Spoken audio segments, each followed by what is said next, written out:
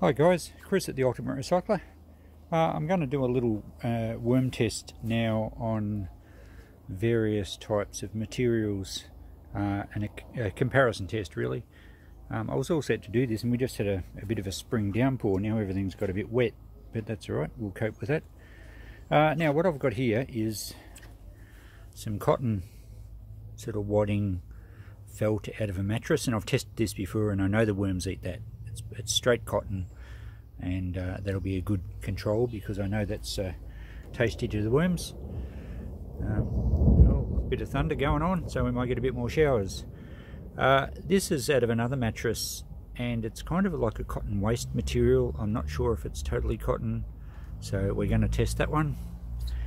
In a recent video I did, I pulled apart an old hot water service, a copper hot water cylinder, and this was the insulation in it, and I mused in that video whether it was a natural wool product or a synthetic glass fibre type product. It feels a bit woolen to me, and the way it's soaked up the moisture from the recent rain, yeah, it might be compostable or good worm tucker, so we'll test that one as well. So those two are relatively unknown. I'm going to put a couple of layers of hessian across the top, which just came out of a mattress I deconstructed. I find it's really good topping on the worm farms just to hold the moisture in, and the worms will eventually eat it as well. Now I'm going to use this compost bin. It was composting, I've kind of let it go, and it's then just developed into a lazy worm farm, and I'll put a link up now for my definition of a lazy worm farm. I did a video on them, and consequently it's been hosting a large population of worms over some time. I haven't disturbed it. In fact, I had a couple of old sheets across the top of it, and the worms have come up and pretty well eaten most of the sheets too. So there's one still in there. There's a good population of worms in here. I've just dug it over a little bit to freshen it up, but there's all sorts of stuff. There's still bits of lettuce and eggshells, but that's alright. So what I'm going to do is I'll kind of top dress that with a bit of fresh food for a start, and I've just run all these veggie scraps through the mulcher. There was a full loaf of bread in here, there was spring onions, tomatoes, some pumpkin. It's just some veggie scraps from home and from the bakery across the road. So I've got a fair amount of that. I'll spread over the top of that area first. Then I'll add a few coffee grounds, perhaps not this whole tub, but some coffee grounds as well to give plenty of food for the worms. And then we'll do a couple of layers or strips of these three items to be tested, and water it all down. Well, that might happen naturally in a minute. Cover it with the hessian, and I'll leave it for a considerable amount of time, and we'll come back and check and just see how the worms have gone with these three products. So the food scraps are in. That will go mouldy very quickly, and the worms will come charging up from the depths and get into that pretty soon. I'll add a sprinkling of coffee grounds. Because it's going to be a fairly, well, a thickish layer of nitrogen rich stuff, it will heat up a little bit, so the worms will come in when they're ready, and then we'll top it off with our samples to be tested. So a nice sprinkle of the coffee grounds now. That looks pretty even. So now we'll add the other items. Alright, as you can see, I've laid out three strips. The first one being the cotton wadding, which I know is edible. The second one is the insulation from a hot water service, which I don't know. And the other one is the padding from an older mattress base.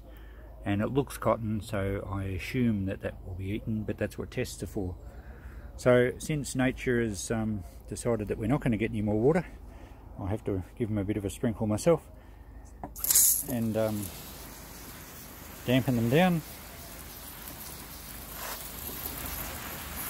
And then I might put these old cotton sheets back over the top because they were being consumed anyway, and then I'll top it off with this hessian. There we go, all finished, neat, ready for the worms to do their thing. I might just give it a little bit of a spray over the top to dampen the hessian down. And as we're into spring now and we've been getting some warmish weather, I will make sure it doesn't dry out. I'll spray it with a hose every so often to keep it damp. This spot here is under a nice old, rather messy but large apricot tree, which is all coming into bud at the moment, so it'll have good shade over summer as well. This will be a longer term test. It doesn't really matter how long it takes. We're just really trying to find out whether these particular products can be basically incorporated back into our gardens, or whether they will be landfill, which we don't want. But we've got to do the test. Alright, we'll check in probably in a month or two down the track and see what's happening. Okay, we're back to check out this test, and as you can see, a lot's changed. It's been 6 months. I've left it a long time because I wasn't worried about any sort of speed. We're not chasing records here. I was just after information on what can be eaten by the worms and what can't. So since we've last filmed, my apricot tree blew over in a storm, or what was left of it, and the branches still lean across this compost bin. And also a pumpkin has sprouted in one of the compost bins nearby, and it's pretty much taken over this part of my yard, which is fine. There's actually going to be a lot of fruit on it, which is kind of cool. But I will trim these back a little bit, and we'll have a bit of a look and see what's been going on with the worms and these samples I was testing. That's better. We can get a bit of a look at it now. So the hessian that I put over the top's totally gone. Well, it's gone except for around the edges where it's dried out. I did have another bit of carpet over here, so the worms have come up and taken the hessian, just about all of it except what was around the edge. So I'll pick that up, and that can go into another worm farm or compost bin because there won't be a problem with it. So that part was fine. Now, the cotton sheets that I threw back over, the same as the hessian. They've demolished it all except for just what's around the edge and what dried out. In fact, they even got most of that. There's only a few little skerricks left. So that's fine. Now, this end, we put the cotton wadding, which I had tested before and I knew was fine. And this has dried out a bit. But there's no sign of the cotton wadding there. There's a little bit of fibre there from something, but that's not the cotton wadding. So that's good. They've eaten all that. In fact, there's none left that I can see. And I've got a whole barrel full of that from a mattress I took apart, so that's good. I can layer that on all my compost bins and the worms will enjoy that. Now the centre part. This doesn't look quite as good, but they have eaten a bit. It's a lot thinner. There's a little springtail still in there. So this was the insulation that was around a hot water service. Now, whilst it's not gone, it has been broken up just into little bits. So that's actually good. I was initially thinking that it might have been a glass fibre type insulation, totally synthetic, and we would have to take it to landfill, but it's been broken down, it's being eaten, so it must be natural. Although there's still decent amounts here, and this is, as I said, this bin's been here 6 months, so perhaps it's just been flattened out.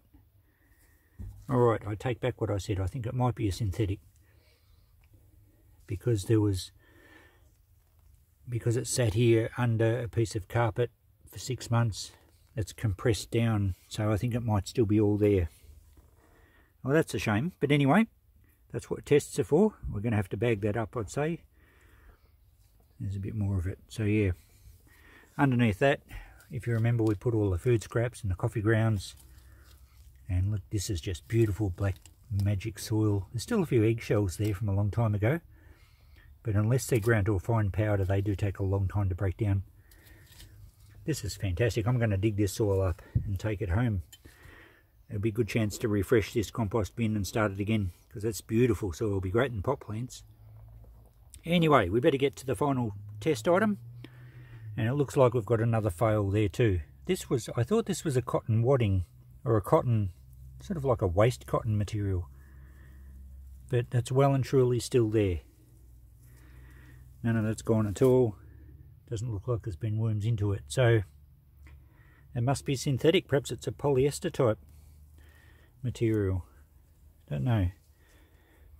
Well, there's some worms under there, but I don't think they're into this. They're into something else. There's still a little bit of cotton sheet here. So, alright, we have 2 fails. But that's, as I said, that's what the test was for. We needed to know. So, it goes to show that if you are pulling apart a mattress or something and you want to try and compost whatever you can and feed the worms what you can, you need to do tests. And if you see padding like this, well, I've got a fail here.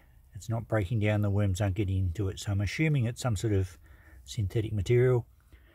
And this insulation type stuff must be a artificial glass fibre, maybe some sort of artificial material. So at least we've got some results, and I've had confirmation that that cotton wadding is well loved by the worms because there's not a skerrick left. So I'll clean this up now. I'll bag these 2 samples up, and I've got some of this in a barrel when I did take that hot water service apart and when I did deconstruct that mattress. So it looks like those items can't go in my garden, unfortunately, but at least we know.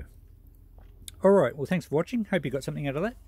I shall proceed to dig this compost bin out, and I'll get quite a few good buckets of beautiful rich worm castings for the home garden, and I'll start the composting again with I've got to do some mowing, so perhaps we'll start it with grass clippings. Alright, catch you in the next video. Bye.